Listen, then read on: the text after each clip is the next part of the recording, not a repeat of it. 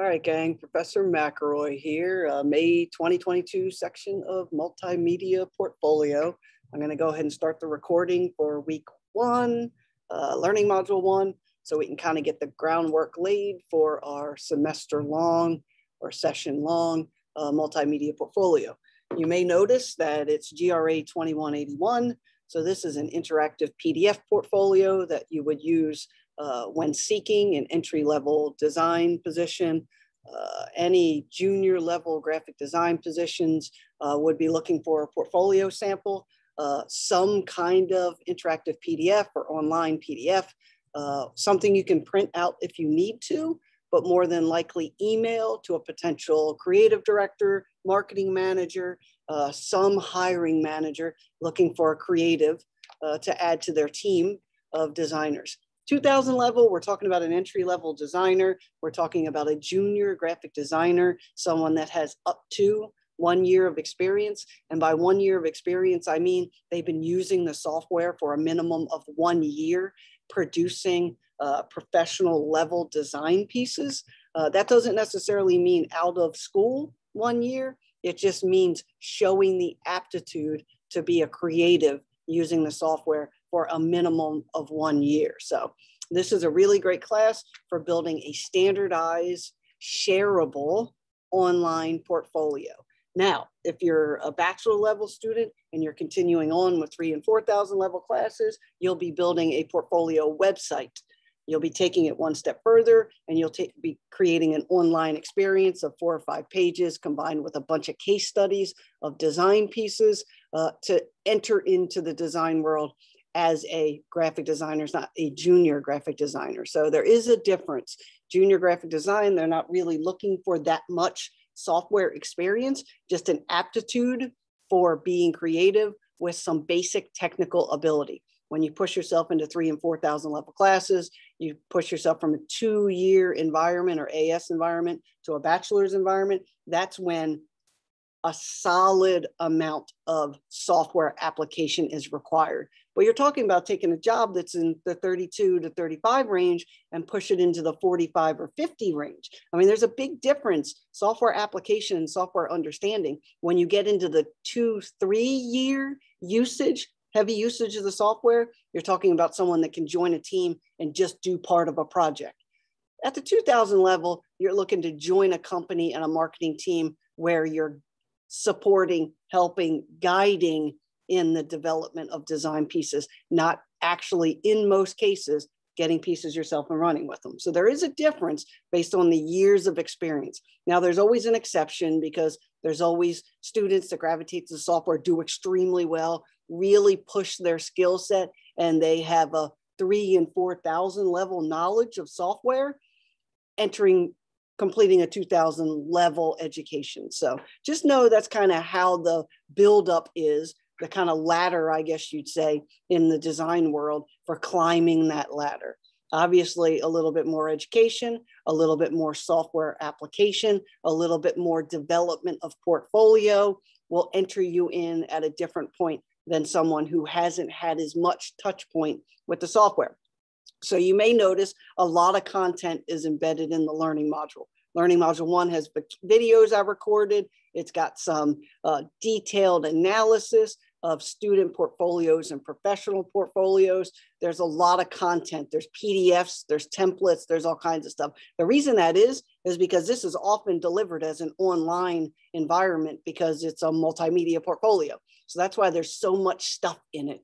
So each week as a TEC format, I'm going to be talking about analyzing and directing you for your portfolio development. The templates are there, the videos are there, everything's already recorded for you. I'm going to spend the time analyzing the good, the bad, and the ugly as it pertains to portfolio development, so that when you're building your pieces each week, you have a clarity of direction as it relates to building a personal brand, building your initial case studies, making this real world application come to life so that you can put your best foot forward in a portfolio environment. Also notice and know that this is a template. Portfolios are constantly changing. I've been designing for 25 years now. Every week, month, few months, I add different pieces to my portfolio. I'm a working designer just like you guys dream to be, right? So I'm always updating mine. I'm changing mine. I'm tweaking mine. Since my graduating year 25 years ago, I've probably had 3 different personal brands. I've evolved my brand as my creativity evolved. So just know that what we create in here isn't set in stone. It's just a template, a process, a rationale for developing a portfolio. You don't have to fall in love with all the pieces, but you have to make sure they're set up in a way that as you mature as a designer, you can replace them, right? Because you're going to get better. You're going to learn more. You're going to evolve as a thinker. Your creative aptitude, how you do things, everything's going to evolve. What I hope to do at a 2000 level portfolio is to give you a template for that thing to evolve. Maybe if you want to do some freelance work and you just want to share some design pieces with a potential client, this portfolio is a perfect template for it. Maybe you want to start some part-time work working at an agency or get an internship or shadow or start your first job in design while you're still in school. An interactive PDF is an excellent format combined with a resume in order to start that process of dream job seeking. You have to put together your skill set, your knowledge of software, your aptitude for design in a tactile physical thing. Managers don't understand oftentimes what you know, how you do it, because they don't do it. They're just hiring for it.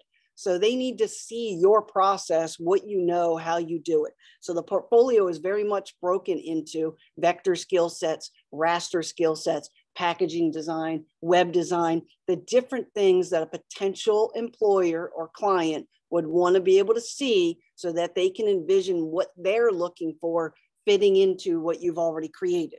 So they want to be able to see that you have the technical ability and the skill set to create what they envisioned based on what they see in your portfolio, right? So we want to have a bunch of different touch points in our portfolio template so that we fit a lot of people's potential desires.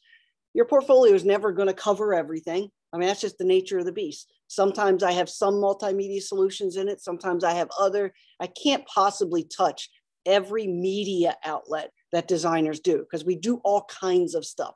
But I want to show my ability, my creativity, and my style, I guess is the best way to put it. My style for design, my brandability of design. I want to put that in a portfolio so a potential employer or client can see exactly what I do, how I do it, and what it looks like.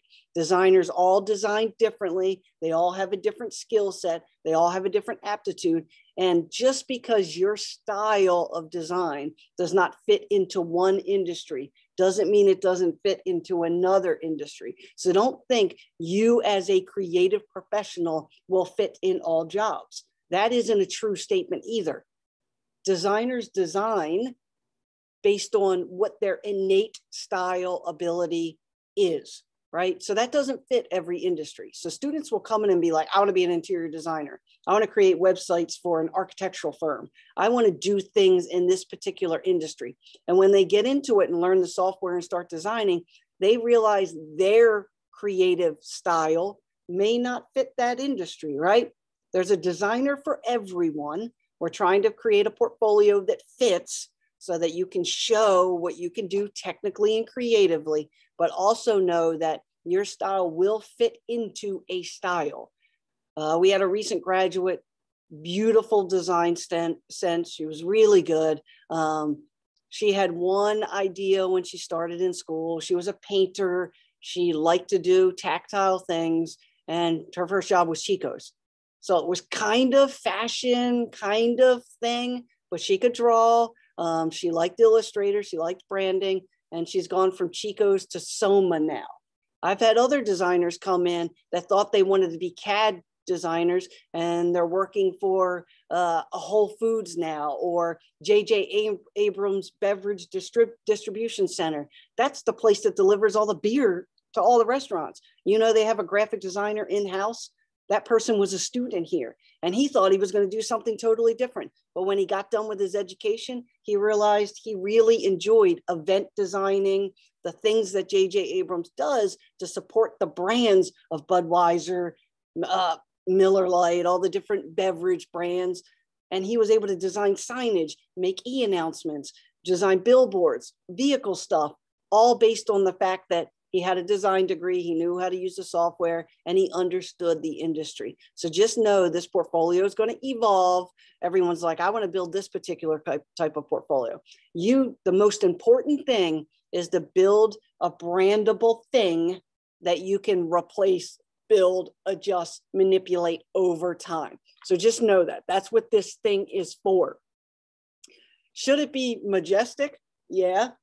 Should it look like you took the time, energy, and effort to build some really thoughtful things? And those thoughtful things could be things you started in class and you want to adjust, add to, take away from, refine what you might have created in a previous class. Absolutely. So if you had graphic design 2 or web design and there was something you did that you really loved, you can edit, adjust, manipulate that, make changes to it, add to it, because you're going to see when we get into the actual project descriptions, oftentimes it requires building pieces in addition to, but you have some pieces to start with. So if you were good at organization or good at saving, you should have some pieces that you can start with and build on for this class.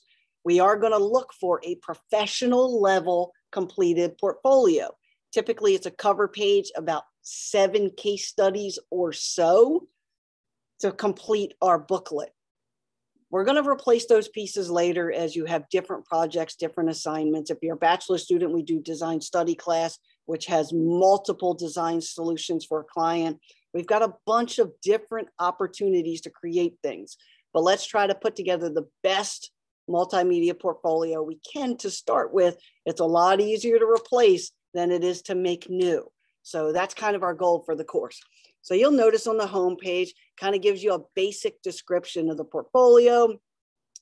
I used to teach this class where we actually physically printed pages and made booklets and made things to hand out. Some people still like doing that. So they'll take our portfolio template and they'll make a postcard that they hand out at companies that they think they would like to work for, or they take their designs from the multimedia portfolio and they end up making business cards and different things they could hand out in order to start kind of that job search. I had a physical black portfolio case. It was made by a bookbinding company in New Jersey. It had 2 latches. It was very heavy. I opened it up and it had 10 to 12 design pieces printed and mounted on black boards. I mean, it was very gallery style of portfolio. We've long gone by the wayside. Any student that's ever had class with me, anyone ever seeking a job, they've emailed this PDF to a potential employer, and that's how they achieved their first job. Or they posted it up to an iCloud drive or some online platform where they could just email it to a potential employer. The printing days are over. Even though I still have mine, it's in my home office. I use it kind of an art installation piece now. It's laying on a table, it's opened up and you can look through it. It's got packaging designs in it. It's got printed pieces, but everything nowadays has been digitized. So the idea of actually going to a marketing manager or creative director, pulling out your portfolio and letting them flip through the boards, that's kind of gone by the wayside. So now we do everything digitally. So we're going to talk about that format. I'm just going to crack the door open real quick. It's a little warm in here. What's going on? I think the fan stops.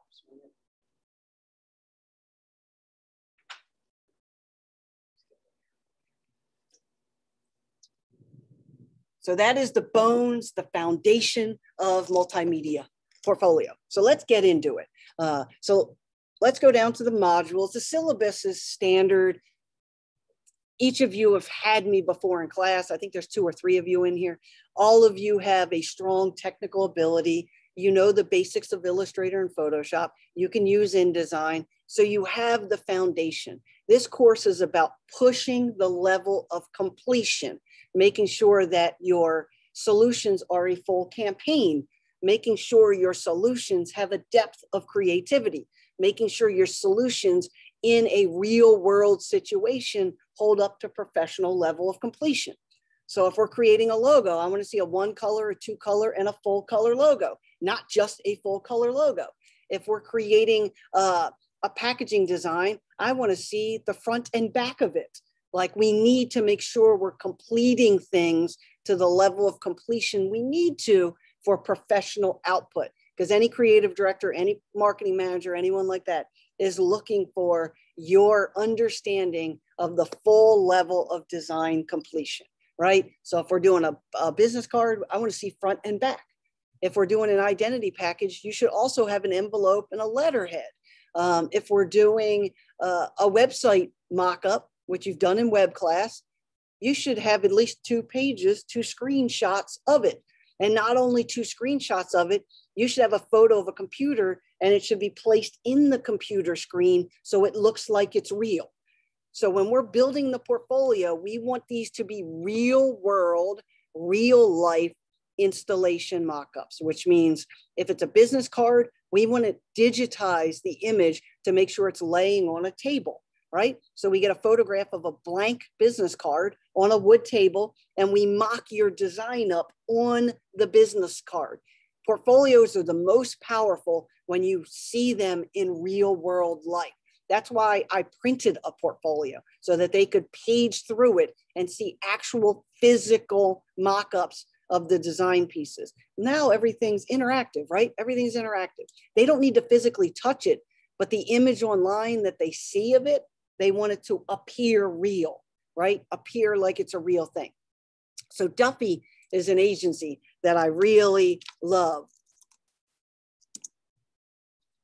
So I'm just going to open it up really quickly because Duffy is out of Minneapolis and they do a wonderful job of doing digital mock-ups of their work. So I'm going to go into their portfolio real quickly, just so that you can get a sense for their mock-ups, where they create things and design them and digitize them in a way for real world installation. Sometimes they're photographs, sometimes they're done digitally. Beautiful samples of design that are done. Here are the labels, here are the bottles, and here's the description of what they did, right? This is a really beautiful case study of the challenge and the solution. So just be thinking about that in portfolio world. If I ask you to design one week a series of 3 billboards for an aquarium, that's the challenge. The solution is how you solve it, what images you use, what your concept is. That should drive your portfolio. So this thing shouldn't just be 3 billboards slapped digitally into a photo and placed in one of the pages of your portfolio. Next to it should be a small write-up of the concept. I used Photoshop. I think the way to highlight an aquarium is to show beautiful images of animals. I like the colors blue because it's an aquarium and it's water-based, right? You want to make sure that you're writing up and giving a solution and approach to what you're doing. Sometimes you'll have a job opportunity and you'll email them a link to or an attachment of your portfolio, and they will look at it at a later date. They're not going to look at it while you're talking to them. So you want to make sure that your portfolio shows and tells what the concept is that you're creating. I always like to say, this was created in Photoshop. These images are high resolution and I got them from X.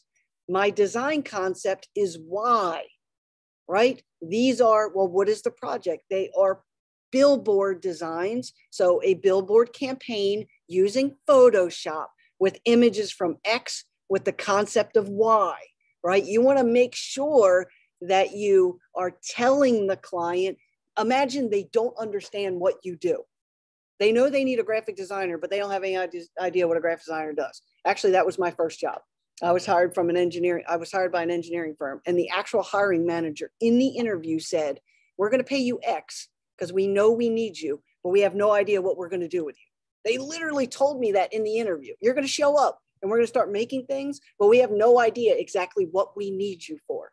And within 1 year, I had doubled my salary and they started outsourcing me to other engineering firms who did not have a designer.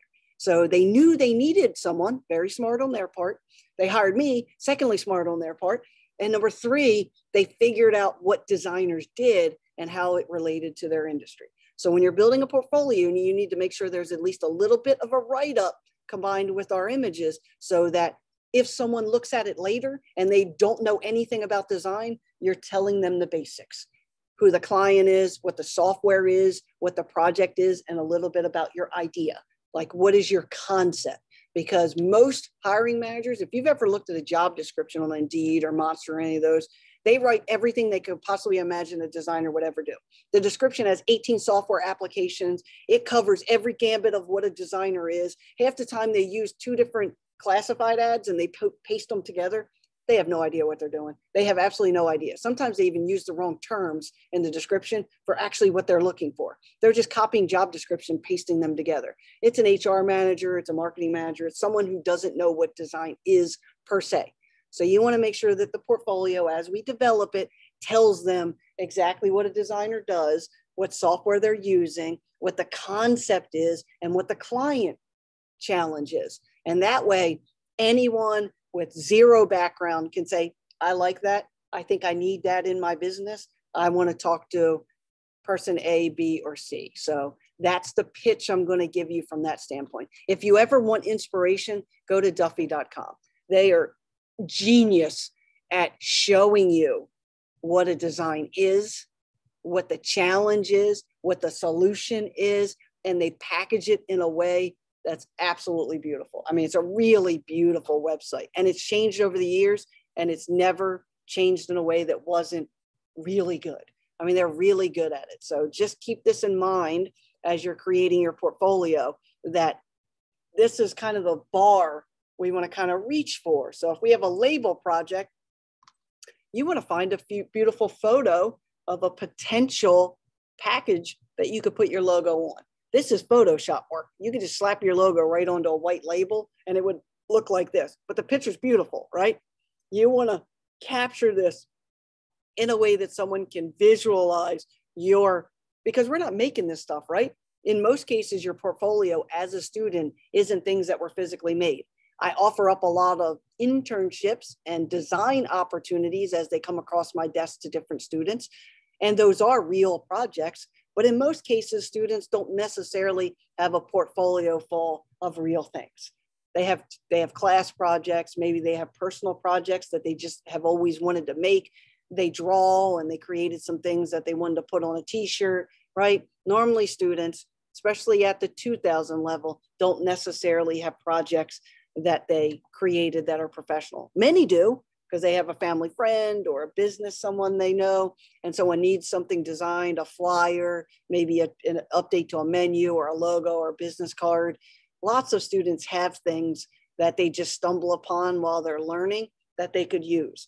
But just know that even if it's for educational purposes only, and if you go to LinkedIn or you go any of the social media platforms, it's full of students' work that doesn't really exist.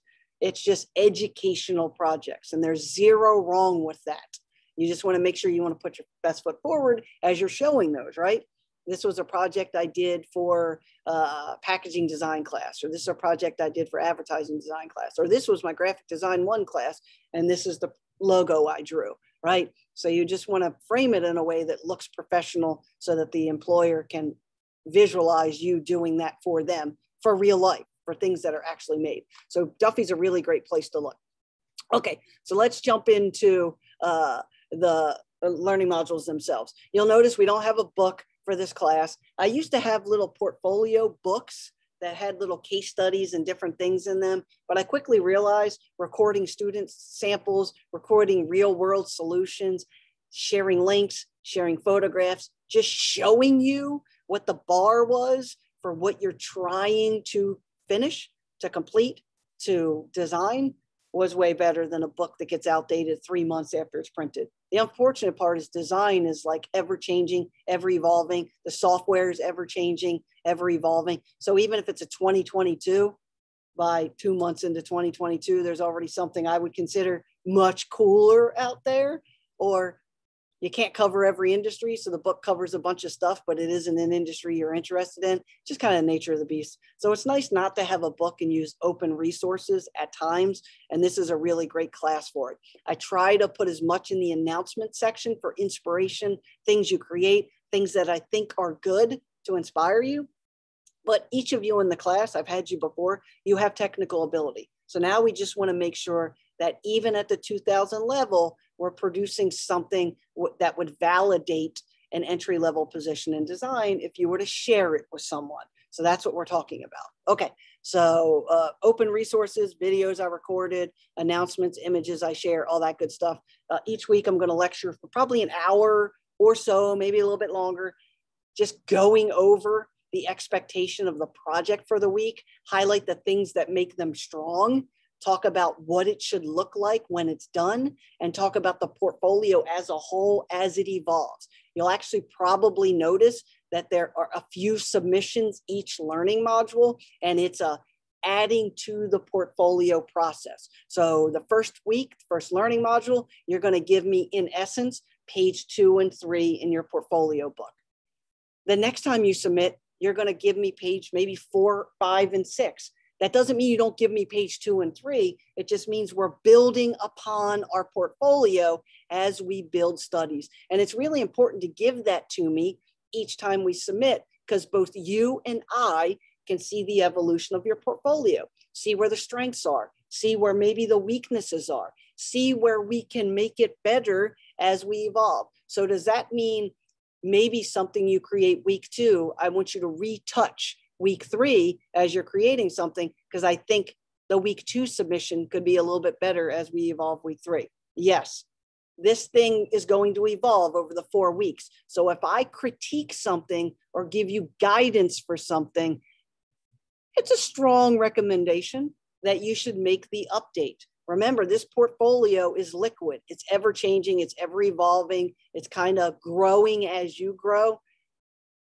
Week 4, you might go back and say, boy, I need to make an edit to my master template because I want to add X, Y, or Z. I expect you to do it. Do you have to resubmit the week 1? No, but you'll get better and your projects will get better week 2, 3, and 4, and you'll see an evolution of your portfolio. If I'm critiquing, it's to make it better as it evolves. This is an evolving thing, but I want you to put your best foot forward. And I say that with the greatest love. I've had students get world-class jobs while they were still in school. Why? Because they took the time to be very sensitive to the level of detail that was required to show, even though I'm still in school, I can do what you ask. I can make changes, edit, get better, grow, and be part of a team positively. So just because you're in school doesn't mean you can't be a professional designer while you're learning, because you can. There's lots of opportunities out there to be everything from the graphic designer at the local print shop. Students aren't done with school when they get those jobs. A lot of print shops hire designers as they're learning once they have the basic technical ability, right? That's a really great entry-level job. It's fast-paced, you're designing things quickly, you're creating professional work, and you're learning the process of interacting with a client. Swing that pendulum forward, and you can go from there to Hertz designing all of their social media campaigns, editing their website, building point-of-purchase designs for their rental car stands. I mean, the pendulum swings. There's lots of places you can go, even while you're in school, once you have the basic technical ability to start professionally designing while you're in school. So that would be a really great goal. If that's a goal that you have, to be working in field a little bit while you're still in school. The options, the opportunities are there. So you want to make sure the portfolio is up to the level of what you would like if you were job seeking right now while you're in school. Many students go from 2 to the 3000 level courses and continue on. And I think that's a really smart thing. In today's day and age, having more technical ability separates you from the group of potential hires that have less technical ability. Some fields that isn't as important, but I do believe in design, it's pretty important. The more years of touchability in the software you have, the more it separates you from the potential pack of those looking for your next dream job. And also remember that many, many, many jobs in design are totally remote now. I mean, if you go on Indeed and you do a job search for graphic design, you're going to see about 200 jobs. And I would say 150 of the 200 are completely remote. And 25 of the other 50 are hybrid. I mean, this field is a field where interacting online is a beautiful thing. So an online portfolio is a beautiful thing. PDF that we can share is a beautiful thing. So just kind of keep that in mind as we're evolving here and creating. Make sure you do your student introductions. You know me, Professor McElroy, that's my information there. Like I said, no book, standard portfolio. We're going to jump right into Learning Module 1, which is all about branding. This is where the portfolio process starts. We have to brand something, personal brand, right? The Kardashians are masters of personal brands. What actual skill set do they have? I'm not quite sure. Honestly, I'm not quite sure. And there's like 9 kids and they're all millionaires, but they are the masters of personal branding. Yeah, they got a cool name. I wish I was a Kardashian, right? They have a cool name, but they're really good at branding. What you perceive them to be in photos, in social media, in real life, honestly, probably isn't who they actually are. Yes, they do the behind the scenes with the Kardashian show or whatever, but you know, a lot of times they edit most of that too. They cut out the arguing, the fighting, the natural aspects of being a human being, the dynamics. They remove that and make it artificial. They are the masters of personal branding. I tell every student you should have a LinkedIn account. You should start professionally networking. You should share things you're proud of that you're creating in class. LinkedIn's a great environment because it's a professional social media application. If you have one, find me and I'll like and connect with you, follow you, because it's a great way to have access to the hundreds of people I'm networked with. Students always ask, well, how do I learn? How do I meet people? Social media, LinkedIn, professional applications are a really great place to start. Chambers, mixers, things you see where just like-minded people are hanging out. Really great place to start. So just think about that. So week 1 is all about personal branding, creating your name in a textual way. Some students think of personal branding in like a personal design idea they have. Like, I want to open my own personal design business and I think I want to name it X. Personal branding could be, you know, your visual of your design. Mine's Maven Graphics. That's the name of my business. It's been the name of my business for 25 years. Everyone that sees me sees that because that's my personal brand. I don't use Chip. I don't use McElroy. I use my personal brand, which is my design business. I've had it many, many years. It actually started as New York Street Design because that's the street I lived on. I was still a college kid and I made my own design business. And I actually designed for a modeling agency that owned the house I rented. And so they gave me rent for free to design stuff for them. So I immediately figured out I really love design because I can barter what I don't want to pay for by just doing design work that is fun to me. So even while I was in school, I did that. I designed church logos. I designed posters for bands that were playing at local venues. Like, I just started doing things, but I did it under a name called New York Street Design. Now it's Maven Graphics for me, and it's been that for 20 years. The first couple of years while I lived in the house, I had the old name, and then it evolved into the new name. So personal branding is about making a visual mark representation that you would like to showcase your skill set under. Lots of students use their name, Joe Smith Design or Joe Smith Creative or just Joe Smith, the graphic designer, right? There's nothing wrong with using your name and just saying who you are. Some get kind of fancy and tricky with it and they're like Joe Smith, visual communicator, right? They do all these kind of funky little terms for graphic digital designers, right? There's lots of ways you can personally brand. Just know that you do need a personal brand. Maybe it's just your first name. Maybe it's your initials.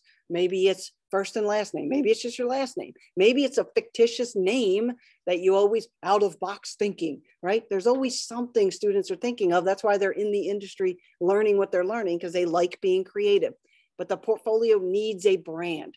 The best way to start with branding is to do something called a self-assessment. So the very first project in this class is to do a self-assessment. And actually, each of the first 2 submissions are found in the reading and resources section. The self-assessment which is right here.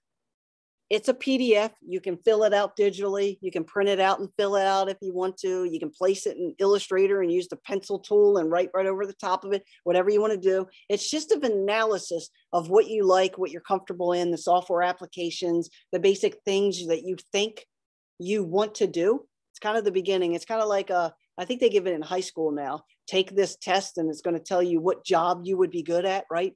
That's not what this is, but it definitely helps to get you kind of starting to focus on how much experience you have, what you like to do, the industries you're interested in. So the very first thing this week is to fill out the self-assessment. You can take a photo of it. You can save it as a PDF again, whatever you want to do to give it to me. Some students print it out, fill it out with a pencil, take a photo with their phone and upload the JPEGs.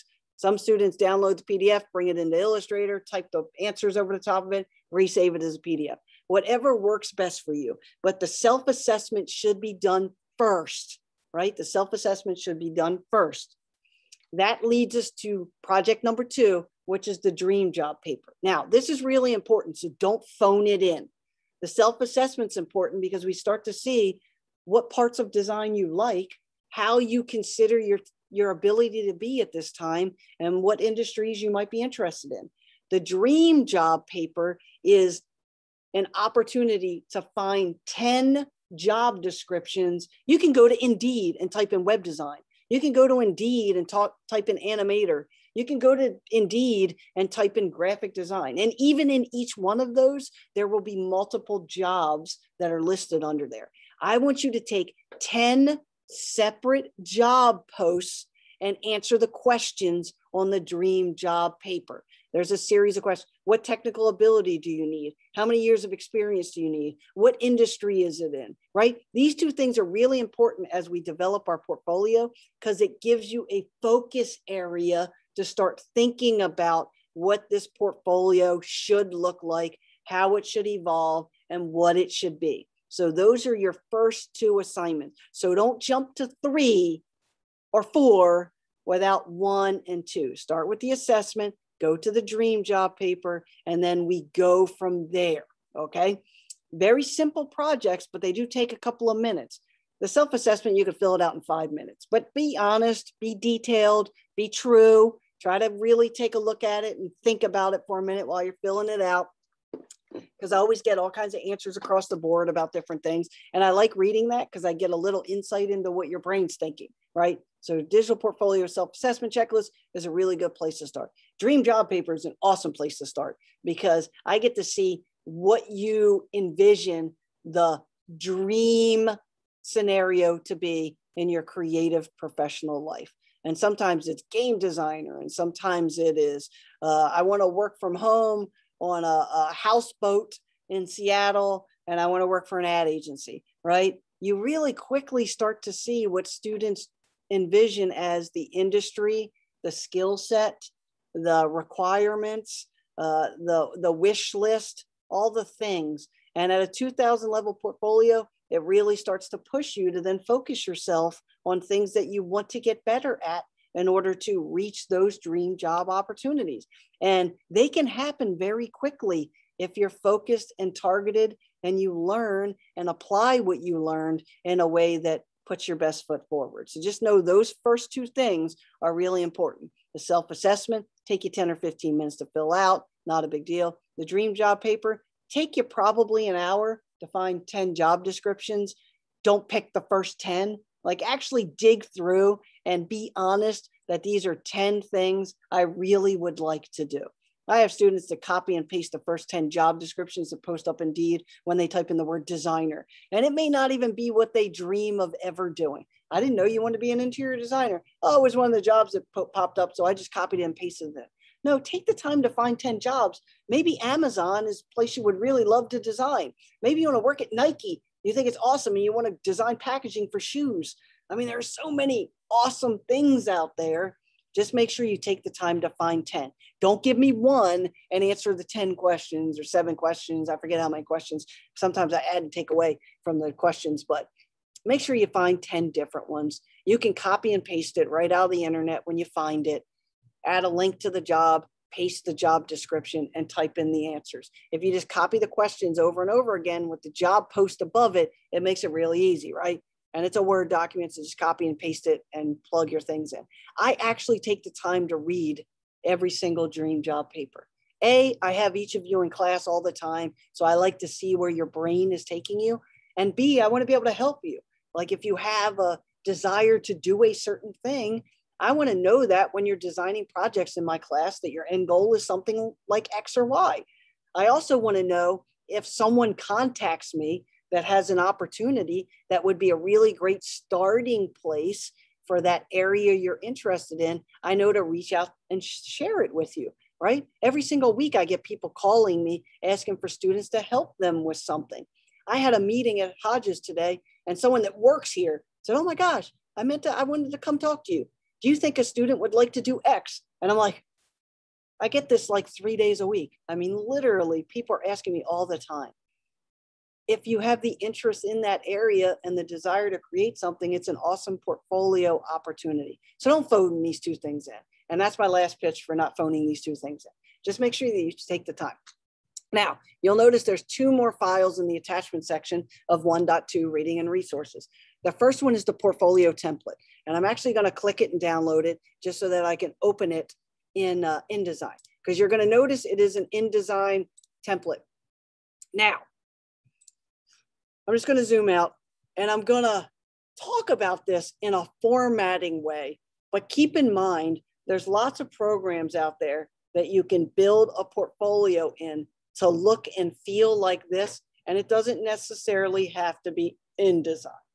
I'm just going to say that as a preface, because there are many design programs that are multi-page, image-based, that has a text tool that you can compose some really beautiful portfolios in.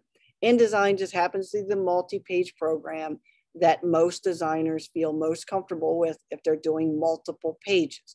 Now, you're going to quickly notice a couple of things about the template. There is a cover page. Page number 1, we won't be touching till the end of the class. This is in essence your book cover to your portfolio. Well, we can't really do the book cover till we know the contents inside.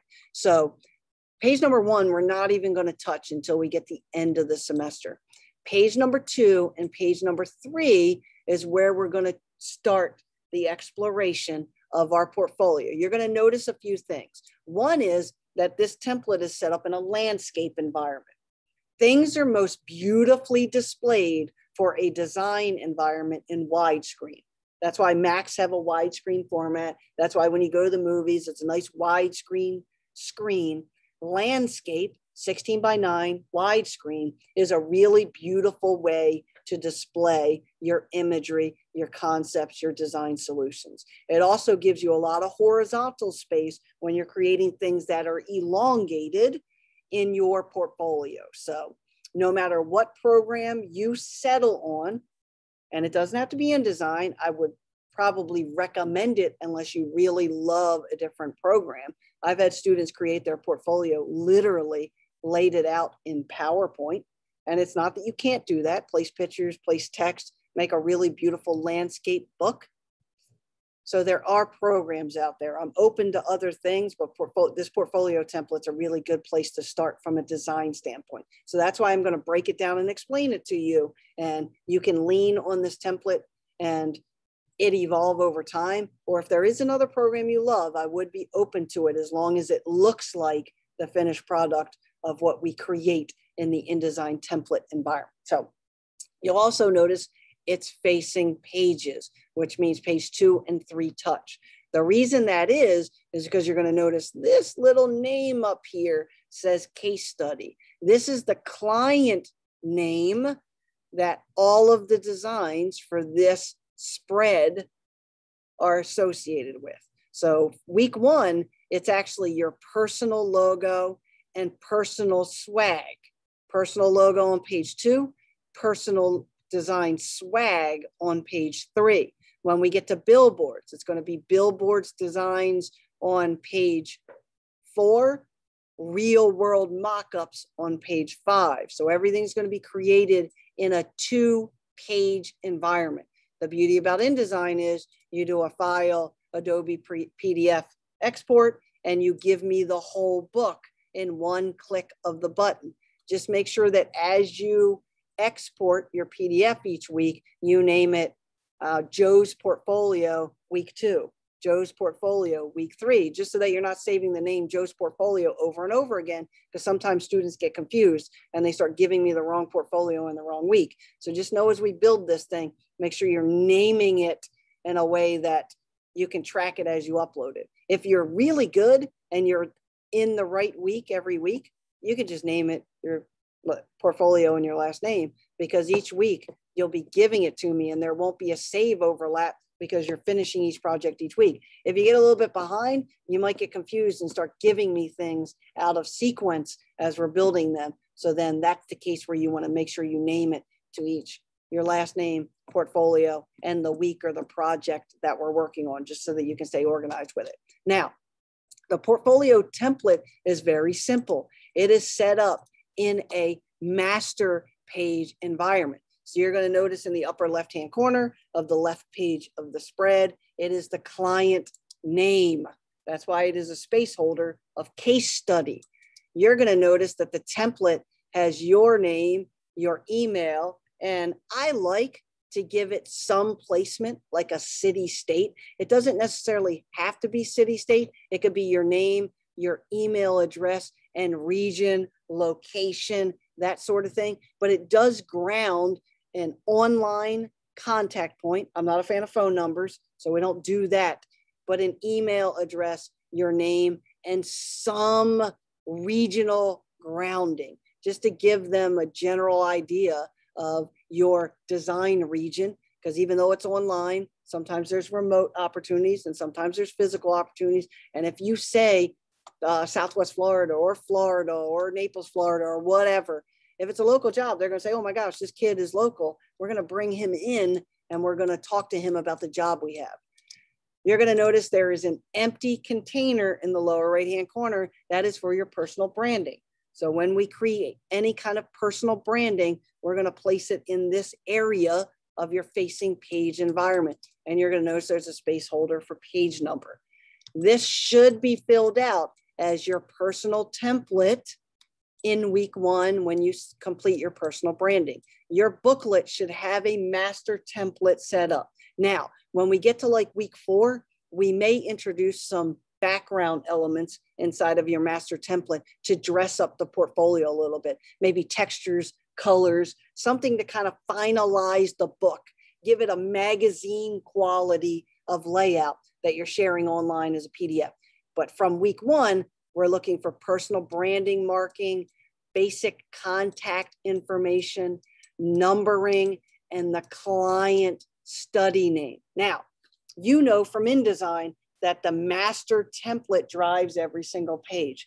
You should also notice or know, if you don't remember, that when you're in any given page of your portfolio, you can override the master template and make changes inside the individual pages. So like the master template says case study, but when you get into building your booklet, you're going to want to make this the name of the client for the case study you're working on. So know the template is for all of the master elements.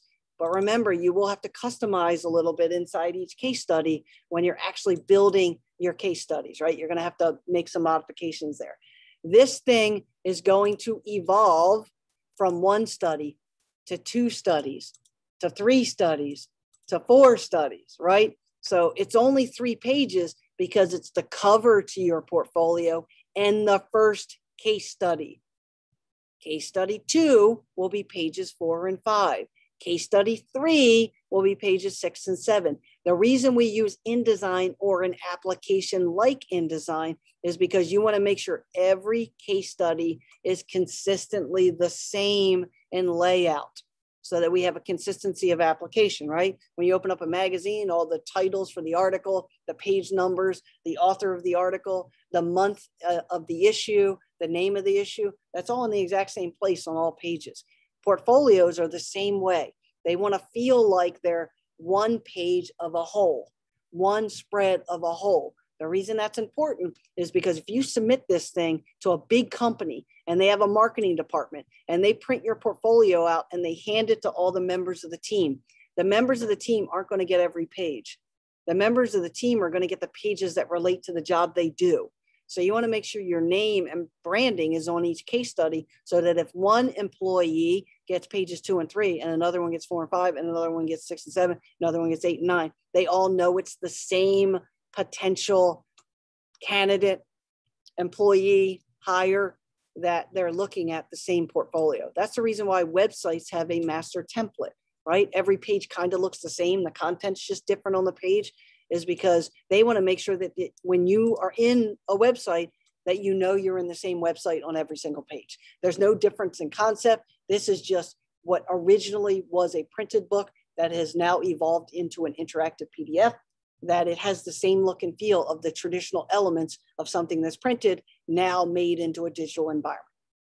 Very simple template, but can be very detailed, dynamic, unique, like really beautiful, based on your skill set, your interests, your portfolio, your case studies, all of those things. So that is the template that we're going to be used format-wise for Multimedia Portfolio. You can make your own adjustments. You can use your own skill set, but I want to make sure that everything has a cover page, everything is a 2-page case study, and everything is built sequentially based on a standardized template, right? InDesign's a great program for it. There's other programs out there. If there are other ones you explore, just know that that's the format I'm looking for. And each week I should get a submission with additional pages as we evolve the portfolio. Now, you're going to notice the next file. So we covered self-assessment. We covered dream job paper. We covered the basic template. Now, here's a PDF of the starting of what this build looks like when you're building a portfolio. Now I separated all these pages just so that you can get an idea. Well, this is a personal brand. This is actually one of the students I had in class that had this kind of funky name that they had been toying around with, a combination of their first and last name that they wanted to use as a personal branding mark. And this is what they evolved from in their personal brand of their template. Now, when I scroll down, you're going to see what one student chose as a personal brand matchstick design: one color, 2 color, full color, business card front and back, envelope, letterhead, and page 3 is their logo applied to what we would call merchandising swag: a t-shirt, a matchbook, which is really clever, a skateboard deck, just ways to brand their personal portfolio in a way that starts the page off on the right foot. And you'll notice page 2 of their portfolio started with the case study name, personal branding. Your page 2 should say personal branding or personal identity or professional business or design studio, the things that you consider yourself as part of a learning, evolving, creating designer. I don't have to go any further in this PDF because that's where we're starting week 1. But take a look at the layout of this: scale, proportion, overlap, placement of elements, so that it is a beautiful thing as we start building it. Look at the rotation and scale of this. Look at the overlap. The elements aren't the exact same size. They're not stacked in a grid. They're laid out in a way that feels real, feels organized, feels a level of visual separation, visual hierarchy. And I say this, and the first student is going to give me swag with 3 images in a grid box, and they don't do any visual hierarchy. They don't make one thing bigger than the other. They don't scale anything down. Everything's the exact same size, and it's laid out in a very simple format. I'm looking for the pages to evolve professionally like they would look if it was a magazine layout, if it was Duffy's case study, right? We want to make sure that we not only know how to create a logo in Illustrator, we know what it would look like if we wanted printed on a shirt. We know what it would look like if we made a two-sided business card. We know that it needs to be one color, two color, and full color, right? We know these things. We want to make sure that we showcase them in a way that we show both technical ability and the understanding of professional application. This project alone is like an 8-hour project. It's hard to brand yourself, and I understand that. And people will email me 9 different questions about, well, do you think this is good? Does this make sense? Is this cool, right? If you're a little bit nervous about it, just start with your name. Joe Smith, graphic designer. Knowing that Joe Smith is the brand and graphic designer is the tagline, the job, right? Whether it's design or graphic designer or web designer or creative thinker, whatever that tagline is. The name Joe Smith should be bigger than the word graphic designer, right? That's the very first beginning part of branding. The name, the thing you want to remember, is bigger than the support statement or the tagline or the job that goes underneath of it. So if you're nervous about coming up with something catchy, coming up with something cool, coming up with something innovative, just remember that it can be as simple as just your first and last name or your last name and the word graphic designer under it. Digital designer, creative thinker, artist. I mean, there's lots of names, web designer. There's lots of names to kind of focus your personal branding, but we can't build the portfolio until we have a personal brand to build on. Not only is it in the corner of the page, right down here, not only is it going to be big on the home page because it's your portfolio, but it does also kind of set the tone for the style, right? Your own style is going to come out in how you write your name, what your personal brand looks like. But every portfolio starts with a personal brand. You got to kind of build that stage and then build it from there. So your personal brand is your week 1 project. So let's take a look at the actual deliverables so we can talk about this. And remember, the week 1 deliverables are the first couple of pages of the portfolio. Remember, each week we're going to add to this thing. So the submission should come in a PDF, not as individual case studies, but as a booklet that's evolving, right? Some students only give me page 6 and 7. Well, that's great, but I need to see 1 through 5 to make sure that the portfolio is evolving in a way that is beautiful, that is consistent, that showcases the best of what you have to offer. So don't give me just disjointed stuff. Give me the thing as a whole as you kind of create and evolve. 1.4 is the self-assessment. Fill it out, take a photo with your phone, scan it, fill it out digitally and make a PDF of it. Just make sure that you give me a digital copy of this. Don't stick it in my mailbox. Although I have had students over the years do that. Just take a picture with your phone. I mean, it's not hard. And I can read it. Trust me, phones shoot at like 12 megapixels now. So I'm not really going to struggle with the JPEG. So give it to me digitally. We're in a digital age. I need this thing digitally. Okay, Dream Dot paper. You can give it to me as a PDF. You can give me the Word doc filled out exactly based on the file in the reading and resources page, but do not phone this in. Make it 10 job descriptions. They can be all in Florida if you plan on working in Florida. They can be global if you envision yourself over the years working in Asia, but creating in California, I don't know, Colombia, right? There's all kinds of places you can be a graphic designer. That's the beauty about the job. It is global. And it doesn't even matter if you want to own your own business and work from home in your house in Tahiti, right? You can have global clients, but give me the 10 or so job descriptions that fit the type of things you're interested in. And maybe that's not just one job title. Maybe that's, I'm thinking I might want to be a web designer, but I really love packaging design. But I got this thing where I want to work for agencies and do a bunch of different jobs, right? So it doesn't have to be in a silo. It doesn't have to be all web design or all packaging design or all identity design or all whatever. You know, cover the basis of the things because it's really important that you understand what the requirements are for the job, right? That's the very first thing, qualifications. Number 2 is software application. Number 3 is maybe process, like what kind of style, what kind of thing are they looking for? Those are 3 things that jump out really quickly in a job description.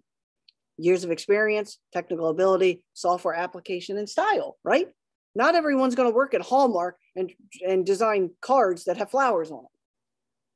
Not everyone likes to draw flowers, right? Not everyone wants to work at Nike because they love fashion. I don't really love fashion. My kids always give me a hard time because I buy whatever shoes work for whatever I'm doing, right? I like to run, I buy running shoes. They don't have to be pretty, they just have to be good for running, right? That wouldn't be my dream job, right? So make sure that you're taking a look at that and make sure you know exactly what kind of areas you're interested in. So don't phone that in, because it really is a driving factor into the type of projects and the level of completion and what it looks like, right? If it's a certain industry you want to work in, that industry has a style. And designers often start to design a little bit for that style, right? The student I was telling you who was a painter, she loved organic things. She ended up at Chico's because that's style. It's fashion. It's beautiful. It's textures. It's flowers. I mean, it's beautiful stuff. I wouldn't say that fits perfectly for the person who, likes black and white and likes heavy metal music and creates very edgy things. That's not really a Chico's kind of designer, right? So the dream job paper will really help you focus on the style that the industry kind of is looking for that may or may not fit the kind of style that you like to create or do, right? You want to have a job where you're inspired every day. I've never taken a design job that I didn't go in the front door every single day thinking, man, I can't wait to make something today, right? Every day's different. Every day's unique when you're a graphic designer. Even when I was working on the same client for 4 months in a row, when I was working for the multimedia company, I'd literally work on one client's job for like 3 months. I mean, that's scary, right? 12 weeks to work on one job. But every day there was a different part of that job that I had to do that I really loved. Sampling music, creating certain color palettes, certain animation. Maybe I was just photographing for the client to use in the animation that day. I always had something fun to do. So I never went into the door not excited to create something different for that day. So just know that the dream job paper will help you start focusing on that kind of thing. You're also going to notice that there are videos posted in every single learning module. That goes back to the fact that this is an online kind of sampling. I'm sharing things for you, and it's best sampled by recording some desktop shares of things that I like, right? So everything has me talking through design choices, design setup, right? You're going to notice, oh, I got to update this. I have a private video in there. I don't know why that went private, actually. So that should be a public video. So I got to go in and unlock that. Sorry about that. But I've posted videos to guide you through the process. But I want you to self-explore a little bit too, right? The portfolio is your baby. Yes, I can direct you through the best way to promote yourself, the best way to format, the best way to deliver, but it's your baby. Like, this is your thing. This is your opportunity to make a visual resume. In essence, it's a visual resume, right? A visual resume. So you want to make sure that it is your best foot forward, right? It's just like writing a resume. You would go to someone and have them help you write your resume so that it highlights all your skills so you can get that dream job. A portfolio is just a visual resume. So you want to make sure you put your best foot forward. So I'm going to direct you in the formatting, the scale, the professional level of output, but some of it's going to be personal style. I love color and texture. So I'm going to start making case studies that have beautiful waves of color behind them, right? This is stylistic. Everyone's portfolio is different. Yours isn't going to look the same as anyone I've ever taught before. It is unique to you.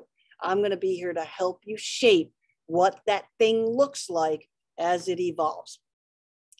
And hopefully gives you a template to evolve from. If you're using InDesign, make sure all of your files are in one folder. You should have a folder on your computer, on your thumb drive, wherever you're designing, that says portfolio or your last name portfolio. Every picture you take, everything you manipulate, every file you design, everything that is related to this multimedia portfolio needs to be in one folder. And if it's a project you created for a previous class and you're making edits to it, you're updating it, you're adding to it, that means you have 2 copies of that project. You have the copy on your computer from the class you did it in, and a copy of the files that you're creating for your portfolio. And why is that important? because you're making modifications to that, you're updating it, and it's a timeline catalog of the client. This is what it looked like when I started, and this is what it looks like now. So everything in your portfolio should be uniquely new to the project you're working on at hand. If I Google or if I search my external drive, it's 2 terabytes and it's from everything I've ever created in my life, almost. I will see client projects that I started in 2001, I updated in 2010, and I redesigned in 2020. It's actually the exact same client because I've had them that long, but I can actually go back and see the evolution of what I did for them. That's why it's important to always have a folder with the work at the time you are creating it. Also, it copyrights it. So if you have a digital stamp to the file you created, in essence, that's the same as printing the design out, putting it in an envelope and mailing it to yourself, which is what designers used to do. If they created a logo for a client and that client was using it professionally, designers would actually print the logo out, put it in an envelope and mail it to themselves. And the stamping of the envelope was dating the copyright, right? So I actually didn't have to copyright the work. The client did the copyright, but by me mailing a copy of it to myself, it gave me the original ownership of the design. Well, we do that now with digital stamps. So if you designed a logo and you gave it to a client this year, and in a year, you made some modifications to it, and the client decided to use that thing beyond the usage, you actually could go back to the original creation of the logo and say, hey, that's my artwork. I created it in 2022. In 2025, you're still using it, but our agreement was for you to launch it for your brand, and then we were going to make changes to it, right? So I created it as a baby step for you. Now we're supposed to remodify it, and you're supposed to pay me for the modifications, right? If you do a digital stamp, then you have the ownership of the original artwork. I can't tell you how many times, not that it happens often for the small design shop, but it happens for the bigger design studies, is that they actually go to court with a digital stamp of the original artwork, and they say, look, this was my art. They took it and they modified it. It happened just a year or so ago with the Olympics. The Olympics logo was almost a direct copy from the logo that was created like as a finalist like 16 years ago for the Olympics. I mean, a really close copy of it. The artist was like, wait a minute, this is stamped from 2010, and in 2020, you're trying to do a very similar thing. I didn't win the design, and now you're taking my design and you're kind of modifying it. That person won. They actually had to modify the logo after they started printing all of the material for the Olympics and changed the brand. I mean, we're talking, there was merchandising with that logo on it. I mean, they had started using it. The designer was like, I created that thing 15 years ago, and now you've modified it slightly and you're using it. It does happen. I'm not going to lie and not say that it does happen, but a digital stamp is a really good way to show ownership. So never save over top of something you created if you make a new version of it, because the old version is the original stamp to when you created the design. So it's your property, it's your ownership. Are you going to argue over sometimes because it's more battle expense-wise? But you can certainly screenshot it and say, hey, I would prefer you didn't use that.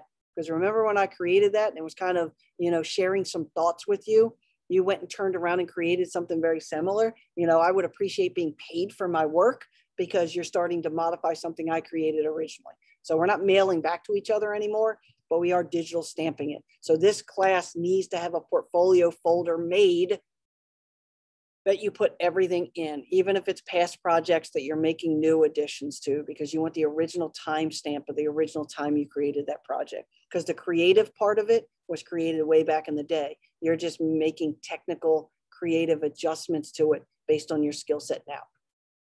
So the out of the book 1.10 is the compilation of your logo applied to swag. In essence, it's page 2 and 3 in your book. Remember, page 1 is your cover page. We're not going to touch that to the end. And you can actually see, this is pretty cool. This is one of the students' designs for their personal logo. And look how they made the shirt with spilled paint and kind of put their logo on it. They have their hat. They use kind of the same texture. And you're going to notice this background graphic. That's actually the very last project we do when we brand our portfolio at the end of this session, is to create the cover page and create background elements for each of our case studies. So you'll actually see in the videos I recorded, a lot of the designs have background details. If you're inspired during the individual build process, you can put a space holder in there if there's something you really feel like would go well. But our last assignment is to design the cover page and any background elements we want to include in our design. So 1.10 is your portfolio PDF, blank page 1, page 2, your logo, page 3, your logo applied to real world applications. And you're going to notice that as we build our portfolio, that's the process. The even pages will be the artwork. The odd pages will be the real world visualization of the artwork. So if we're creating a logo for a flower shop, the left page or the even page would be the logo design, the concept. The odd page would be the logo design on a bag, the logo design on a sign outside the shop, or the logo design on the vehicle that delivers the flowers, right? The even pages will be artwork, and the odd pages will be the real world visualization. Think of Duffy's, that whiskey, the label in that case study would be the even page on that web page, and the label on the bottle would be the odd page. So Duffy does a really great job. They show you the artwork, the label designed by itself, and they show you the real world application of the logo label on the bottle. So that's the same conceptual format of our portfolio. Artwork on the left pages, real world application on the right pages. And we're going to start one case study at a time. We don't even have to look past personal identity, because week 1, this is a hard nut to crack. Students struggle with that because they're not sure. If you're creating your personal logo and you want to share it with me before you go too far down the road of developing it, please send me a PDF, send me a screenshot, a JPEG, send me a sketch, email me something that shows me the direction you're thinking of going before you go, if you feel really uncomfortable with kind of what you're thinking. This personal brand sets the stage of the entire portfolio. And like I said, my brand has changed twice. I was New York Street, NYS design for probably the first 2 or 3 years of my professional career. It started in college. Ever since then, the last 20 plus years, I've been Maven Graphics. And so it does evolve and change, but we need to start with something. And that something is a personal brand that feels like you. And I can't tell you what that means because it needs to feel like you. But I can help you from a design standpoint, direct you in what works and doesn't work if you need a little feedback as that process starts. Start with brainstorming, start with some sketches maybe, if that's how you work, and kind of evolve from there. If you're sharing thoughts with me, please share them in black and white. I don't care about color. If it doesn't work in black and white, I don't care if you put a rainbow in it. It's not going to work if it doesn't work in black and white. Some of you may have been in design for a little bit. And you've already been thinking about this. Well, I already have a name, or I've already been trying to do something or think about something. It's a great place to start. If you need direction as we get going, please reach out to me. Everything starts with the self-assessment, the dream job paper to get focused for dream scenarios, things you dream to do someday. And everybody has dreams. I have dreams too. I want to hit the lottery, right? Everybody has dreams. So start with those 2 things before you dive into portfolio development. This week, self-assessment, dream job paper, 10 classified job posts, and answer the questions on the 10 jobs, and your personal logo. If you don't actually get to personal logo on swag, it's not a deal breaker. We need the personal logo in order to create swag. And swag means a lot of different things to a lot of different people. I like to drink coffee. So when I'm making a personal logo, I'm putting it on a coffee mug because I can envision myself holding the coffee, right? we want to get to there this week. This thing is going to snowball. Once you get comfortable with the format, you're going to start making things pretty quickly, I think. And we'll be able to check off the box and get to 5, 6, 7 case studies and a cover page very quickly by the end of the session. It goes very quickly, but it all starts with these 3 elements: self-assessment, dream job paper, and personal identity mark or personal branding. If you need a little help, a really good exercise for personal branding is to write down 10 to 15 characteristics of you.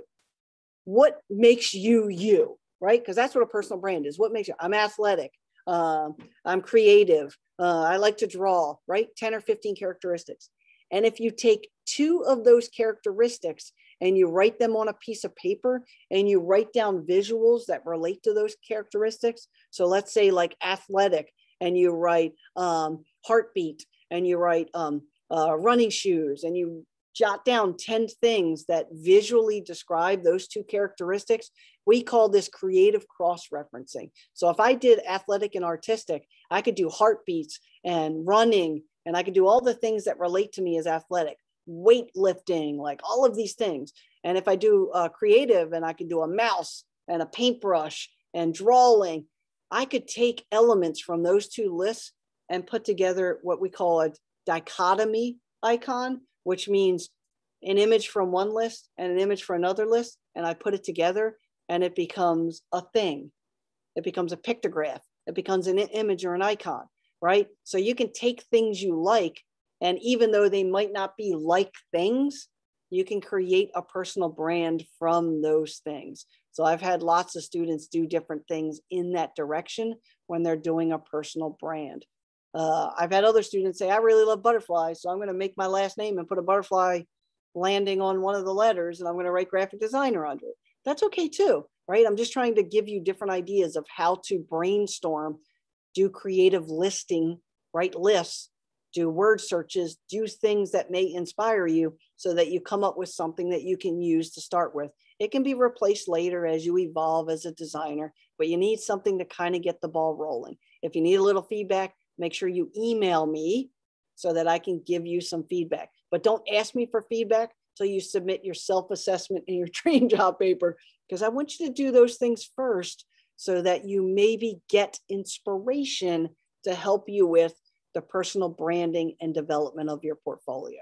You might have some really great ideas, and then you do the dream job paper and you realize stylistically creating a skull face with a tattoo on the eye socket with the name Death Design maybe isn't a great idea for personal branding if you want to work at Hallmark or you want to do something like that. But if you want to work in the music industry, that might be really great branding for a portfolio that you're hoping to be in an edgy environment like that. I've always leaned towards just being creative, coming up with something fun, creative, not offensive, just something clever, and that would fit in the industries that I was interested in, right? I worked in an ad agency, and then I started working in corporate America at Pepsi. It was things I like to do. Ad agencies are awesome because you're doing a different project every single day, and they let you come in your shorts and a t-shirt and just be creative. And I brought my dog most days. It was really awesome. But that's a different thing. So I just wanted to showcase in my portfolio that I was creative. I'd like to typography solutions. I was really thoughtful with how I wrote things. Like I knew that that would be important for an agency. And they're going to show you that in their job description. Creativity, teamwork, aptitude for stuff, right? They're going to put that in their job description. So that is our week one. This is an hour and 20 minute, almost hour and 30-minute lecture. I try to stay in that window in portfolio because I want to give you as much time as possible to just work on stuff. At this level, 2000 level portfolio, end of the associates, basically 2-year kind of curve, everyone has technical ability. Everyone can use the software. And I'm very comfortable with how you design. Now we want to package this thing thoughtfully. So you need to take the time now to be thoughtful in your designs. Please send me JPEGs or PDFs as you evolve so I can see what you're thinking in your direction. I'm going to know it by the dream job paper and the self-assessment. So if you submit those first, I'm going to read those before I ever see personal identity stuff. And that way, if I think maybe, hey, did you think about this? What about this color choice? Because it works really well in the industry you're thinking about. This color palette works really well. These textures work really well. This typography works really well. I can help you shape it from there, but start with self-assessment, start with dream job, and then go to personal identity. I haven't turned on learning module 2. I haven't turned on learning module 3, and I haven't turned on learning module 4, because it's critical when you're producing a portfolio that you just start with yourself first, not thinking about any other case studies, any other projects, anything like that. Start with you first. Build something that you are happy with. Build something that you are inspired by. After that, all the other pieces fall together. And we'll see it evolve, and we'll see your skill set evolve, and we'll see what you do well and some things that you might need to strengthen. All that happens in the case study development, but the personal identity starts first. So let's make sure we do a really good job with that.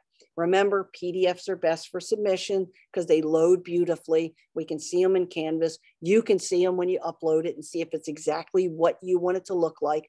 And it gives us the closest representation of Duffy.com's case studies on the web. Because if you post a PDF or a JPEG, it loads in the content area Canvas, so you can see what it would look like if it was a case study on a website. Because if you are moving into 3,000 and 4,000 level portfolios, we start taking these interactive PDF case studies and we start building what you see on Duffy, which is really thoughtful, HTML driven, full page case studies. But those are more detailed, they're more involved, and they take more skill set to do. So the interactive PDF is a really compact, beautiful thing. And you can also share it with people very easily for that entry level job that you're looking for, whether you're in school or you're just getting out of school. So I'm going to end this recording because it's an hour and a half, and this is the time to start dream job, self-assessment, and then personal identity. And I can't wait to see what you do every semester, every student. It's always different. It's always unique. I always love it. I always love the creative director position that I'm in, where I get to coach you and critique you and push you to be the best you. Because I want you to get the dream job, right? I want you to be inspired every single day when you go to work, because I am. I love it. Even though I teach full time, I have a design business on the side and I'm always doing design and I love it. Sometimes it's pro bono. Sometimes somebody just needs something. I'm like, it takes me 5 minutes. I'll just make it for you, right? Sometimes it's paid. Sometimes it's a barter system. Hey, I really need to update my menu for the restaurant I own. I was like, all right, give me a couple $100 in gift cards and I'll do it. And my wife and I can eat there a few times, right? I still do it because I love it. And so hopefully we build a portfolio that gets you off on the right foot, so you start doing things that you love. Too many times I see students go through a design program, they get a degree in it, and the first experience they have isn't the best. They got a mean boss. They don't really like the projects they're on. The team's kind of mean, right? And then they start stepping back from it a little bit. You're in the program because you're creative. Maybe you just like the arts. Maybe there's just something you're really passionate about that is design related. So we want to make sure the portfolio gets you off on the right foot so that you're inspired and you create some really cool things. Let's try to stay in pace. So I don't want to see anything from learning module 2, 3, anything until I see your personal identity. So even if you're struggling on the personal identity, you're like, well, week 2, we're doing this. So I'm just going to create this. It's hard to build a portfolio that has a feel without the personal identity first. So really it is the first thing. And if it takes you 2 weeks to do that, take 2 weeks to do it, because everything is based stylistically on what your style is. And that's represented in a personal identity mark. So, all right, I'm going to end the chat. Everyone have a great week. Let's hit the ground running. Let's create some cool things. I get super inspired in this class because it lets me be the creative director. So I get to really kind of say, try this, push this, do this. And so in the end, we create some really beautiful things. Every portfolio class, I'm always super happy with what the portfolios are at the end. They're really a great representation. And when I show them to other people, they're always blown away. My gosh, one of your students did that? That's like super awesome. And sometimes you don't think it's super awesome, but the people that don't know how to do it, it's super awesome, right? People that don't know how to do what we do are always blown away. When I have students work on nonprofit stuff and they're like, oh my gosh, I can't believe what your students created. They're really blown away because they can't do it. It's like when my CPA does my taxes. I'm always blown away because I'm not a tax guy. I just work and pay bills. And so when they do it and they get me money back, I'm like, you're a genius. Like, I don't know how you do it, but I love you for it, right? So just remember, everyone has an appreciation for what we do. So let's put the best foot forward that we can. All right, have a good night. Have a good week, everyone. Bye.